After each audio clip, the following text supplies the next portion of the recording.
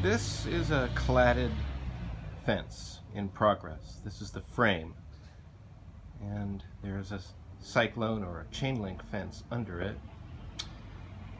It's already existing and it already has posts.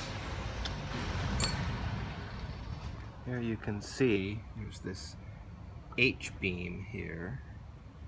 It's at an angle because the yard to the right here is higher than the yard that I'm standing in, and over time the posts all rolled.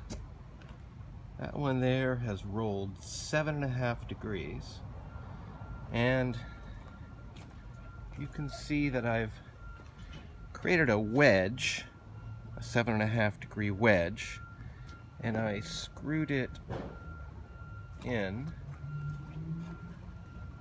and I attached another 2x4 to the wedge, and then to mate the 2x4s at the top I needed something as wide as two 2x4s so it can set on a shelf there.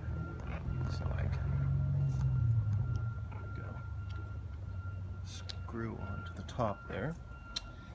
And this one here is also 7.5 degrees. It's going to stick out from the fence unless I cut it off. This one was only 4.5 degrees, not quite so bad. So I needed a narrower wedge.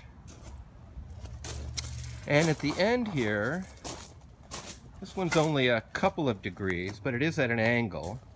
And I used regular straps here with some 5/16 inch carriage bolts. I use these gussets down here. You can see them underneath there. I use these gussets to support the laterals, and I make all the gussets at one time so that they look similar, although this is all going to be covered up with fence boards. These last two needed to be new posts in concrete, and I needed those to line up with everything else. So I made everything else first, and then used additional 2x4s on top to line everything out. And so the next step is going to be to add fence boards to this, and then it's going to look like a regular fence.